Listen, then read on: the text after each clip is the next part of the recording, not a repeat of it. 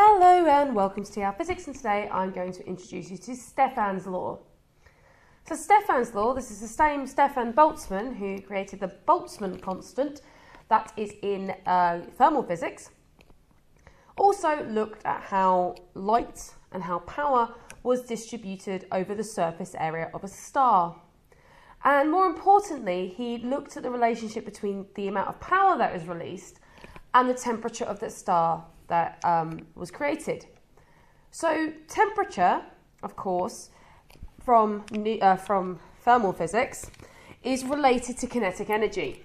So 3 over 2 kT is a half mCRMS squared.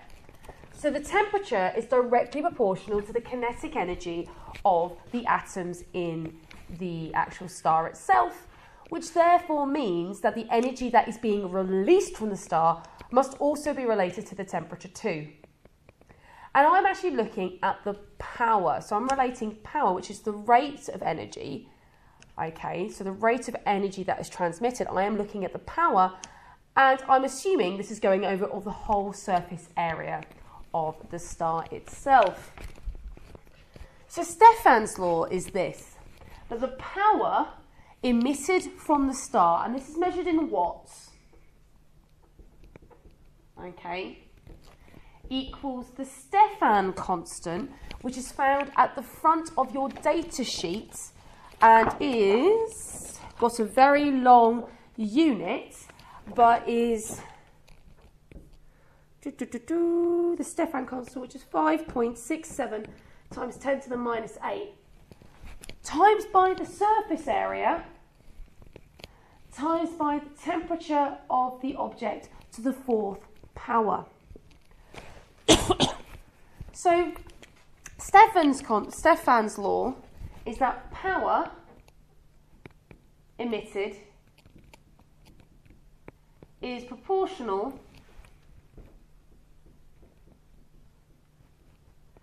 to the temperature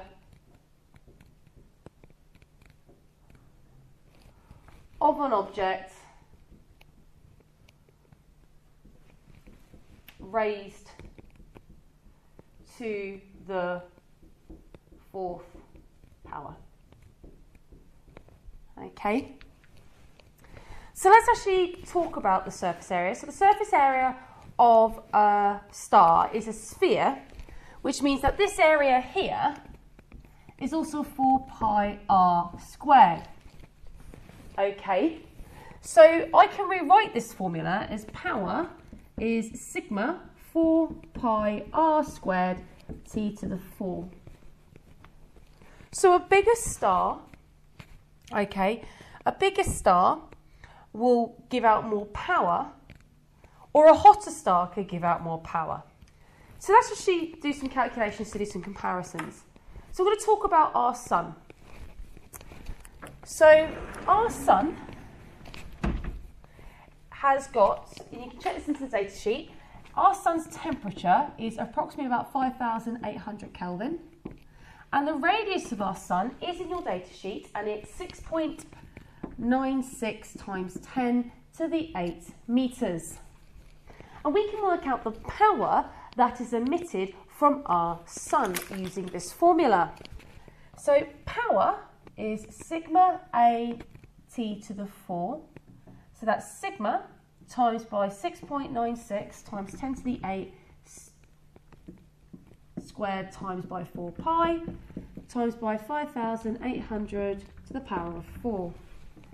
So 5.67 times 10 to the minus 8, which is the Stefan constant, times by 4 pi times by 6.96 times 10 to the 8 squared, and then times by 5,800 to the power of 4.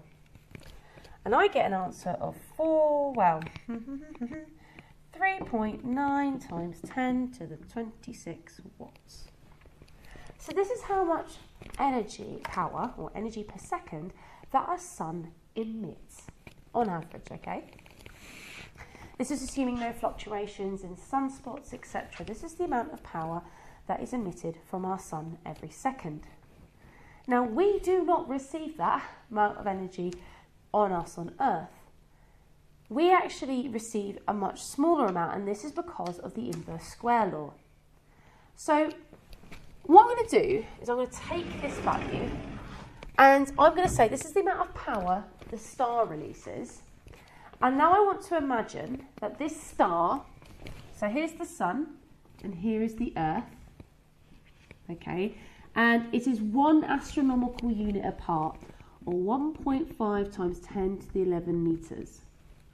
I know at the surface of the sun, it emits 3.9 times 10 to the 26 watts. I now want to take the same amount of power, but spread it over a sphere that could encompass our Earth. And I'm going to use the idea that power follows, or intensity follows, the 1 over r squared rule. Okay, so I have got my distance here of 1.5 times 10 to the 11.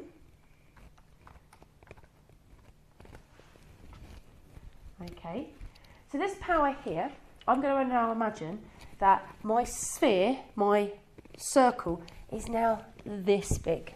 Okay, so it's being shared over a much bigger surface area.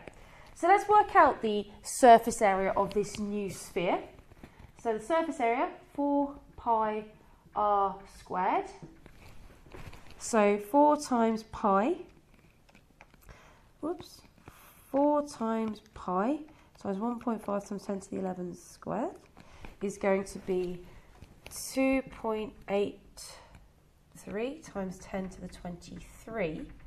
So this surface area, okay, is blowing up this circle by that many times. So this means the energy is going to decrease by that amount. So I'm going to take my power and go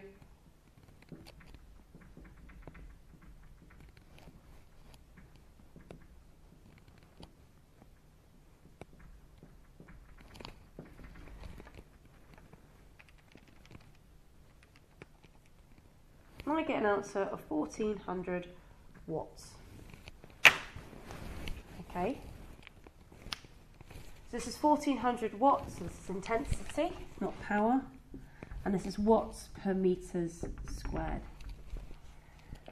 So I know this is the amount of power that by Stefan's law that is generated at the surface of the sun.